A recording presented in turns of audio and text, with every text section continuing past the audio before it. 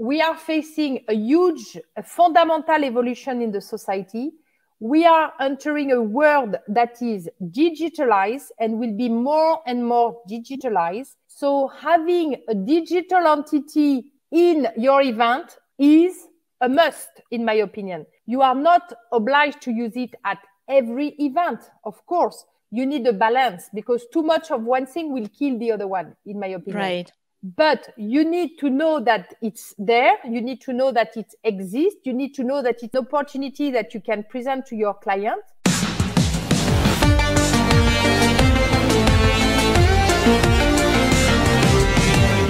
Welcome to Events Demystified podcast, where we explore and demystify the world of in-person, virtual, hybrid event AV production and technology by sharing insightful tips, tricks and tactics to make your events a success. This podcast is brought to you by Trifan Events, a woman-owned boutique event production agency. And your host is Anca Trifan, a technical event planner and producer with almost 2 decades of hands-on technical experience in event production.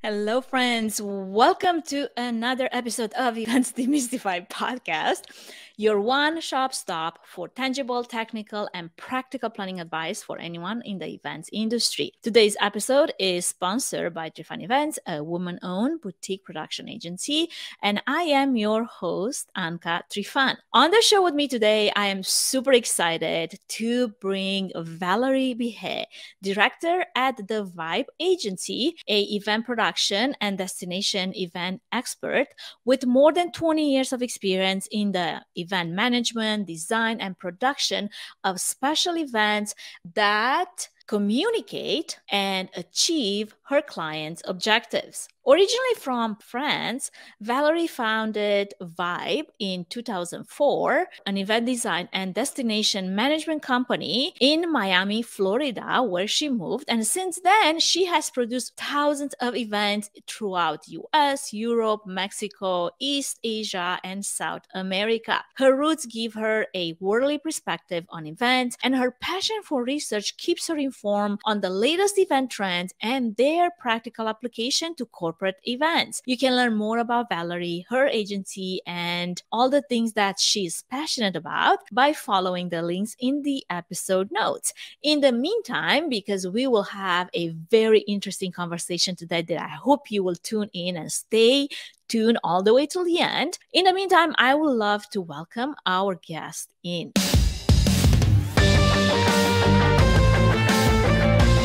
Hello, Anca. How are you? I sent you some love here. Comment ça va, Valerie? Je vais très bien, Anca. I'm very well. Thank you so much. It's good to see you again. Welcome to the show. That was all the French I can speak, just so that you know. So maybe we should just stop at that, because the moment you start with more, I'll be like, Google Translate me. You know, there is some application. Kudo is a good application for translation in the virtual world.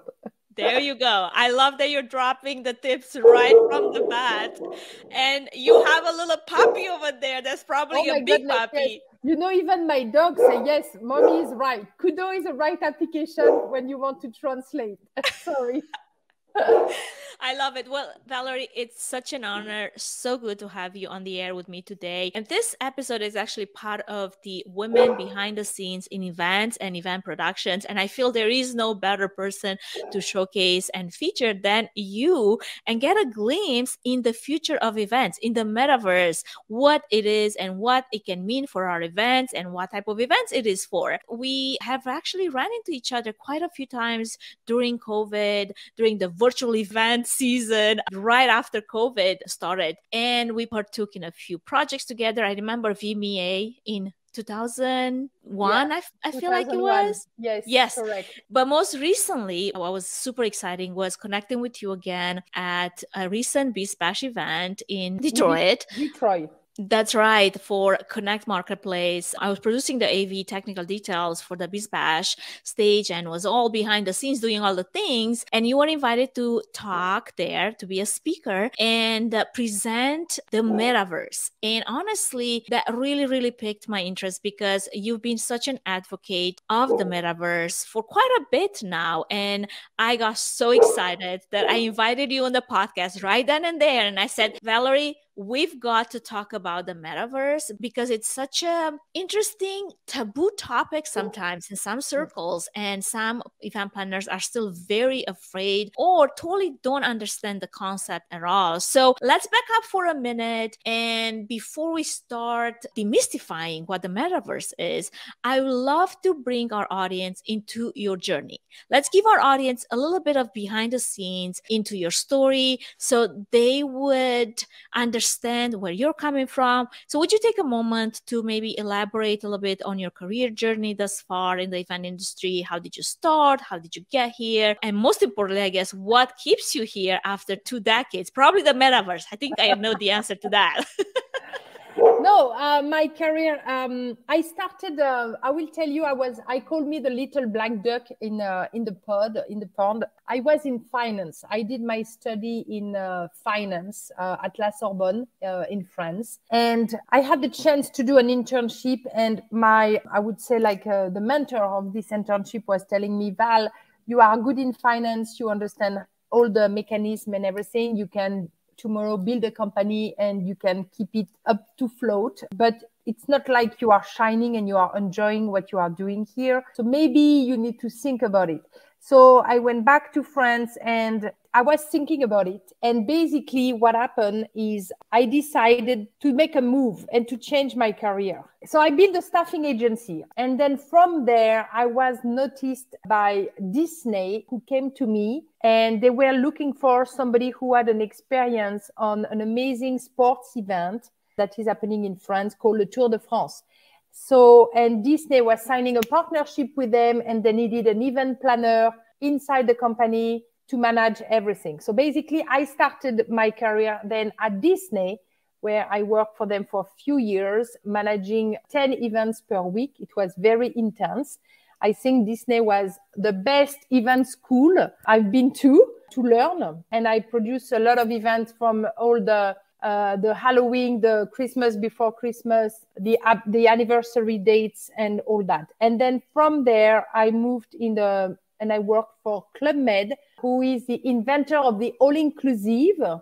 And I worked for them for 10 years. So I worked for them in Paris, and then I moved in United States. That's why I arrived in United States back in 2000. And then after 5 more years working for them here, traveling around the globe, producing events in United States and abroad, they asked me to go back to Europe. And at that time, I think I was starting to fall in love with United States. And I say, okay, maybe my next move should be to stay here. What can I do? The only thing that I knew was to do events. So basically, and I had the chance and an opportunity to sold an event concept to LVMH called the LVMH Open House. And this is how the Vibe agency started. So now the agency is here for more than 16 years, and I'm happy. I'm happy to be here. I'm happy to be in this country, and I love what I do. I love your story. I like the backstory. I feel like we have a little bit of our immigrant story sprinkled through our journey. You know what's super interesting to me, and I know we're going to come back and discuss a little bit more your journey of resilience and making it through a recession. And then here we go. Like, I feel like it's deja vu again. My question to you is, how did you get picked up by Disney, especially as you're just starting? I mean, for any event planner that's out there that are hassling sometimes for years to even get a little bit of visibility, was it just the right time, the right person, the right time? Like, what was it that was so special about that? Because it's so fascinating to me. Disney was a partner on one event where I had my staffing agency, and I don't know, it was a coincidence. I met with the executive, and I don't know, I spread out and I say, you know what, you don't know yet, but I think you need me. And the guy was looking at me and say, who are you? I say, I have this staffing agency. I will be involved. I'm also a partner with these events where you will be. I will handle all the security and staffing for the event. So definitely I will be a very good point of contact for you for this event. And it happened like that. So then, of course, we work together the event with the Disney team, and they see me on site. And then they came and they contacted me 2 weeks later and said, do you remember us? I think it's the time. We need you because we follow you. We know what you were doing. I heard that you have worked on the Tour de France. And I say, yes, it's true. And they say, we actually really need you because we are signing a partnership with them. So it was, I think, I was at the right time, at the right place. And I said the right thing. In this world, events, it's a world of communication. You need to be outgoing. And you need to have a lot of empathy. You need to want to learn things. You want to meet people. So don't be afraid. They close the door on you. It's okay. Try to enter by the window. They close the window. Try to enter by the chimney. And at some point you will enter and you will be in the space. I love the European resilience that you bring to the conversation, because that's a lot like me. But sometimes I feel like for some of my American counterpart event planners, that's a little too out there. Like, you need to stay back. Like, you're too ambitious. You're too aggressive. You're going too far. I'm like, what does that mean? No doesn't mean no. No just means not right now or not yet. Absolutely. I agree with you on that. Definitely, yes. I love it. Well, as I alluded earlier, I'm super excited to dive into the metaverse and to demystify this topic with you on the podcast here today. Now, let's start with the beginning first, right? What is the metaverse and what does it mean for the future of events? So there is one thing that I want to say to all the event planners. And believe me, it's not that I preach what I say, but there is no substitute to face-to-face event. This is absolutely a certainty for me. But in the world, for anything, it's all a question of balance. And the metaverse is a word that for us event planner can be very frightening, definitely, because people are not feeling comfortable with it. Then also, I think it's a question of generation. But when COVID happened, we saw that the importance of all the internet, all the virtual meetings, the entire world changed completely, you know. So basically, the metaverse, you need to think about like it's a big video game where it's a virtual world that what you see right now, I'm in front of my garden with the pool and everything. I close my eyes and I could be in the metaverse. This world will be like a 3D world now, but it's exactly representing what I see in real, but digitally. And we hear more and more about it because we're Zoom fatigue. We start to hear more about the metaverse because the world was changing. The retail market was adjusting. How can you sell in the stores when people don't want to go out anymore, when people were afraid to go out? So basically, the retail stores, they were starting really to push the metaverse. But the metaverse exists before the COVID. They were here. So the only thing that we could say is that video games were a big precursor of kind of the metaverse, okay? But the metaverse, and this is a big difference because a 3D platform is not a metaverse. The metaverse is really live. So you can connect at any time, 24 hours. People from all over the world can be there. You know, it's not only for a certain type of people, only when you want to connect for a certain type of events. It's a big open world, but virtually. Is it clear what I say?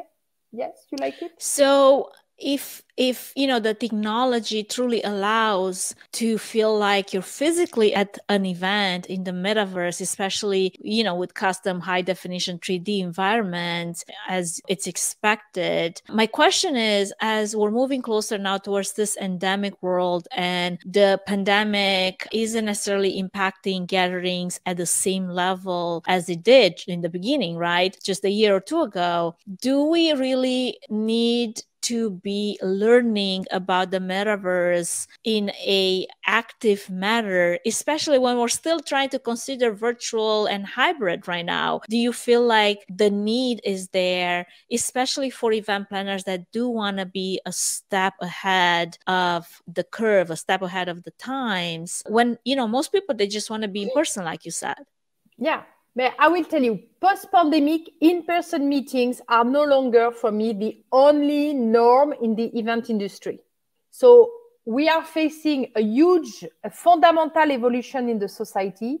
We are entering a world that is digitalized and will be more and more digitalized. So having a digital entity in your event is a must, in my opinion. You are not obliged to use it at every event. Of course, you need a balance, because too much of one thing will kill the other one, in my opinion. Right.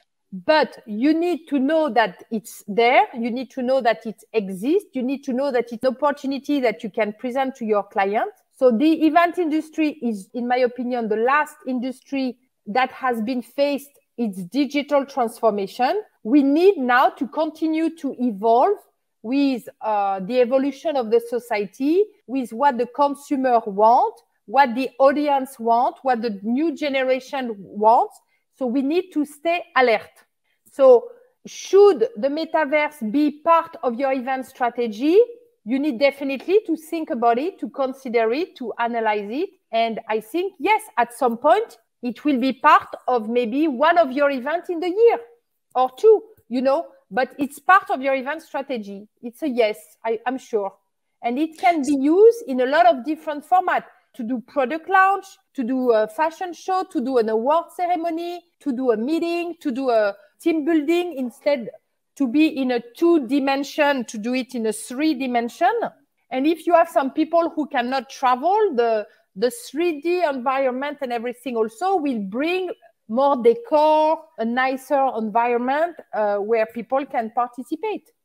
So for someone that is just trying to wrap their mind around what is this at the most introductory level? How do you get into metaverse? How do you create this digital identity? Are there some steps that you must follow to get yourself onto, like you said, it's not necessarily a platform, but to get yourself onto the metaverse? Yeah, you have some metaverse world like Decentraland that I took in Detroit, where you need to go there, you need to create your avatar, you need to surf into the world to learn how to walk. So basically, when you are in the metaverse, you can walk with the arrow on your computer, you go forward, backward, you can turn and everything. And after, you will see that in the metaverse world, you will have a lot of brands where you can claim like some goodies, buy things. Now you have some stores where you can go, you can see the store like if you were in person, and you can choose some clothes, you can see them, you can even try them on your avatar, you can do a lot of things. And then in that case, you will need what we call a digital wallet with some crypto money and everything. So we are giving some course for people who start. Believe me, I don't play video games. So it was very new for me like 3 years ago when the pandemic hit, but when I see the opportunity, I say, you know, there is something here. I need to look at it. I need to investigate more. And it's a huge opportunity because for us, event planner, it's another type of event that basically we can work on with our clients. So it's good. It's almost like another offering, but now yes. having the ability to actually understand and master that, you are a little bit ahead of the game. Yes, but the game will evolve. So I'm ahead right now, but everything, even in 6 months, will be changing and evolving.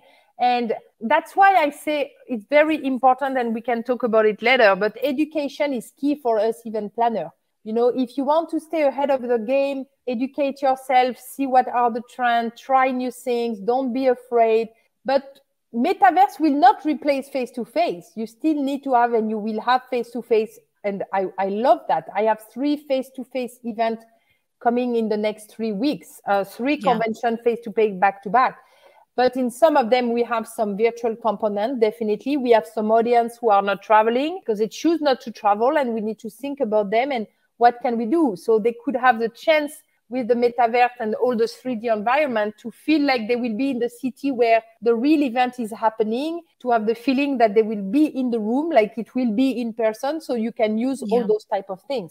But really, do not be afraid. The metaverse will not replace face-to-face. It's just one more option for company that will enhance and help them reach everyone they want for their event strategy.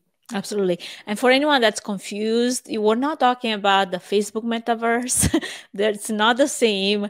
And I know that, Valerie, you made that distinction during your talk. And I just wanted to mention it out there because some people will be like, well, I'm already on the metaverse on Facebook. No, not yet. They are building a metaverse world. And that's why also they changed their name to Meta. Think it's a huge marketing thing that they also did in a way, but it's good. They were ahead on that. But yes, they will have also a metaverse world that they are building, and that's why they hire a lot of designers for the next few years to build that world, because it takes time.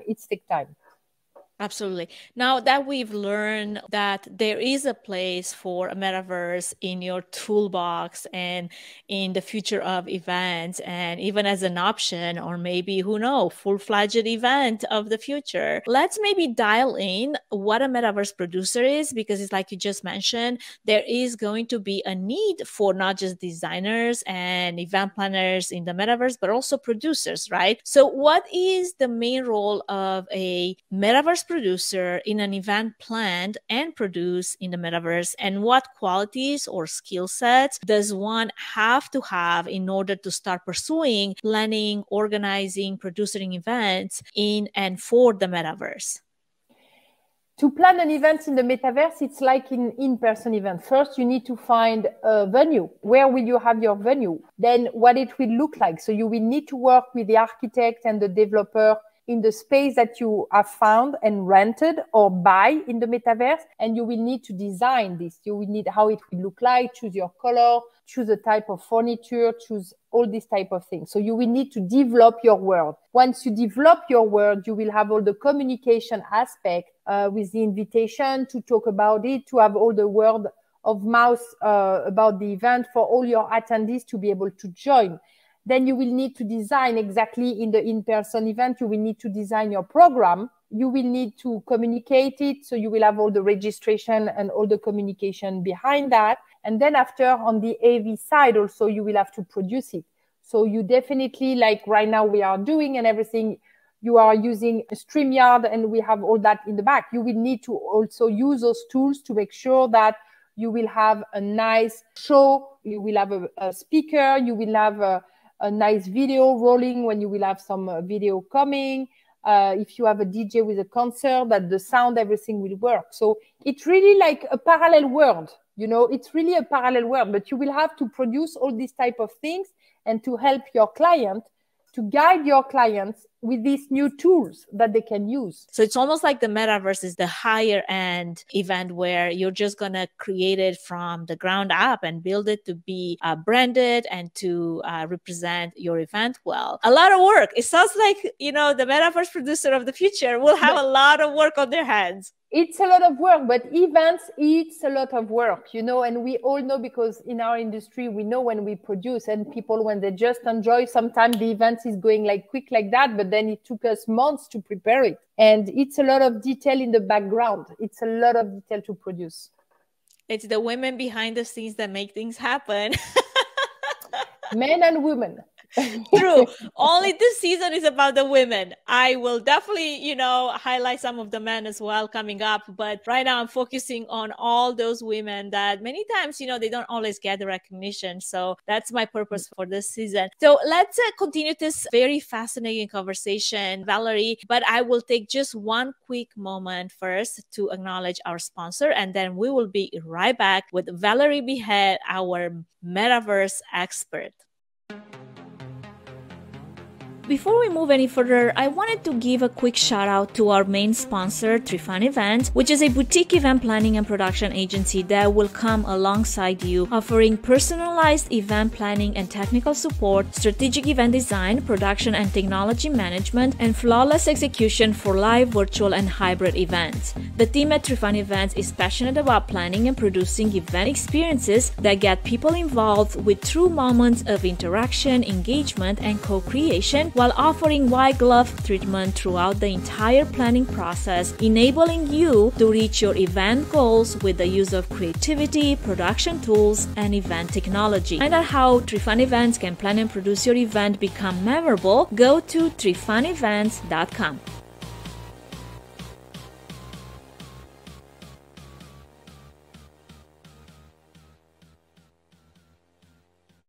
Super excited to continue the Metaverse conversation with our featured guest today, Valerie Behead, director at the Vibe Agency. And as we are talking about the integration of in-person, virtual, hybrid, and the Metaverse, all the things that we do as event planners, managers, organizers, in most cases, we will always have to have several contingency plans, plan A, plan B. But even then, sometimes there's still unexpected things that pop up on site, especially as we plan more in-person events on a much, much tighter timeline, I feel like, than we did ever before. How do you handle, Valerie, those unexpected surprises so that the attendees and sometimes even the client is not aware of all the behind the scenes, tiny little hiccups that we know about, but we don't want our attendees to know, or even our client?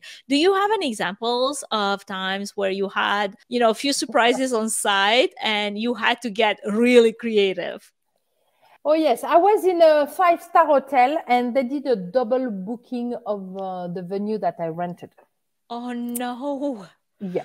So unexpected obstacles are just the way they are. So they are unexpected. So it's what is important. It's having the ability to address them efficiently without freaking out is paramount. And it really goes beyond just finding creative solutions. One needs to be able to evaluate the situation. You need to be quick-minded to come up with a creative plan and get people to buy it and help out at the last minute. Be a good problem solver, to rely on the ability to identify the fire versus the infernos, for example. And a preaching issue isn't always the one that is the most urgent, but the one with the biggest PR nightmare, potentially. So learn how to prioritize is one of the greatest skills you must have in order to be a good problem solver. So in this case, I had this double booking. I asked to meet with the person who was on the other side with the booking. And I went and I make a proposal that was able maybe to match what he needs and me helping me. Of course, I didn't have my venue at 3 p.m. as I was supposed to. I got it at midnight, but then I reorganized things and everybody was happy in the end and we make it happen. Then a second one is to be a good listener and make sure you fully listen the entire issue before trying to solve it in your head. And this was very important in my situation because I had a double booking in this venue where it happened during the winter conference in Miami. And I catch up in the sense that it was a famous DJ who had the other booking like mine. And I ended up just to throw a name and basically I knew this DJ. So, it was easier because I knew exactly what I would be able to propose him in order to find a solution. And it worked. Then really keep an open mind. So the solution is never what you want, but it's what is best for your client and the overall success of the event. So I was freaking out when I knew about it, but this will have not helped my client. So really I take a step back and I started to think about other options, maybe less ideal, but they would get the job done. So I was supposed to have at some point a rehearsal in this venue, but I didn't have the venue. So I ended up finding another space where I end up to have set up everything for my client, and my client was able to rehearse, not in the perfect and where it was supposed to be, but my client rehearsed the way he wanted. So he was more comfortable for his presentation. Then you need to be a helper. Me, I'm one by nature. I never give up. I always try to find solution. And instead of just getting mad with the venue, I worked with the venue to try to find a solution. And I helped with my team. And even if I was up night, very late to make it happen, they saw that I was committed to help. I was part of the team because anyway, the damage was done and they need help also, Then really always be curious, ask questions and to push to get answer, be curious on what's going on, how it happened. And like that, if that's what I was telling you, because I was curious, I ended up finding out that the person that had the double booking was somebody that I had the chance in my life to work with. Maybe it will help me. And then the last one was really get the big picture. An even problem solver needs to operate on multiple levels with a 360-degree view, causes and effects. So you can't make a solid decision without weighing all the options and understanding everything involved, in my opinion. I love it. I feel like you just gave a crash course on if you want to become an event planner, listen to this 5 minutes of what I just said and really, really listen to this 5 minutes and get it. I agree with you. Event planning 101. I would love to go back for a moment to discuss the type of resilience and what does resilience in business really mean? What did it mean for you? How did you manage to keep grinding away and be successful during low and hard times, especially during the 2008 recession and then COVID, in the context of potentially being faced with now yet another recession that everyone is talking about, especially here in the US? What did you do differently than others that helped you during those hard times? First, one thing is I push on education for me and my team, and then to educate our clients on what was new in the market, what we hear about. And this is exactly what we did recently with when COVID hit. We were pushing ourselves to make sure that communication still need to be there, how we will communicate, how we will be in touch with our clients, how they will be in touch with themselves, their client, their internal team and everything. I say also, look what's going on in other industry always, because, like in the video game and all the metaverse, as I say, it existed. And you have people who be passionate playing video games and they engage. And I have kids at home. So I was like, wow, they can make it. And you have also adults. So they are making it. So really look at other industry and the way they are managing things and focus. I say, in terms of crisis, there is people, they will tell you definitely cut on marketing. Me, I think I did the opposite. I over-communicated. I was keeping to be positive. I was communicating on what I was doing, and we were producing our own good vibe and then inviting people and see that things were working. And we helped turning clients, and we even gained new clients. There were crises throughout decennies and generation and everything. Crises exist. And we have to be resilient because I think it's in our human nature to fight for things. And we try new things also. Don't be afraid to fail. I have one thing that I say, you have the right to make one mistake a day, not twice the same. So just imagine you can make 365 mistakes in a year, but you will learn, you will grow with that because you will push yourself and you will push your boundaries. So don't be afraid, I would say, I'm a fighter in nature, I'm an entrepreneur. I didn't choose the easiest way, the easiest road, but I think, I wanted to accomplish something by myself. So with Vibe, I already overcome the 2008 crisis and I overcome this one. This one was harder. And I will tell you because I think right now the globalization of the world everything is going so much faster.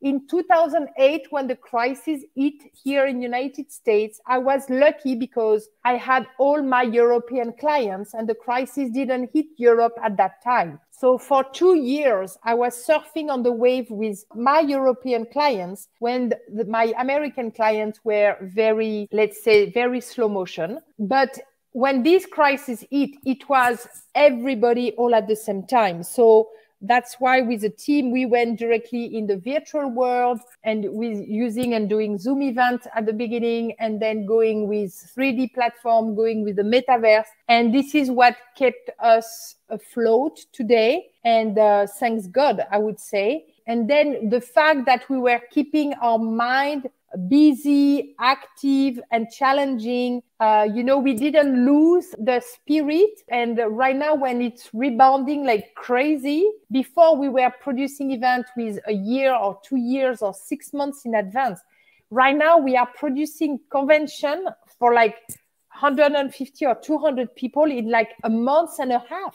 Yep. So the timeline change. So, we have to be much more up to speed. We are to be very organized. So challenge yourself in productivity. Check your productivity. How can you improve? What the team can improve? How better work together? All that is very challenging for all of us, but this is what keeps us growing, I think. And it's interesting, let's take it all for an opportunity. Let's not see always the negative stuff, and let's stay positive, and we will grow all together. Absolutely. Well, one mistake a day. I like that. I will definitely take that home and remember it. And I will say, not twice Valerie the same. said. Not twice the same. True. Not twice the same. Don't do the same mistake twice in a day. This was such a fantastic conversation, Valerie. Thank you so much for sharing so much of your learned experience and wisdom. And in closing, from your experience of planning and producing more than 13,050 events, it sounds like the count is now, for Fortune 500 companies, I would love to hear your one last piece of advice. And also, where can our audience connect with you if they would like to learn more about you, what you're up to, what you've got cooking for, what's coming up next in the future? How can they get in touch? Yeah, so definitely they can look for us online. We have our website where they can contact me very easily. www.thevibeagency.com. We are also on Instagram, The Vibe Agency. We are on Twitter. We are on Facebook. We are on LinkedIn. We have this website. And I would say my last piece of advice, just enjoy what you are doing. Wake up every morning and have a smile on your face and on everything that is waiting for you for the day. Keep going, really keep going. And we have an amazing industry. It's changing. We evolve, but there is so many things to do. And I will not change for anything right now. Thank you so much for sharing all of this. I will have all the links in the episode notes. I know you mentioned something about a potential Metaverse course coming up. I will have the link and QR code for that as well if you'd like to register. Valerie, thank you for this time together, and keep rocking on in the Metaverse. Thank you so much for having me with you today, Anca. I hope to see you soon. And thank you, everybody, for listening to us today. I hope it was inspiring. Bye.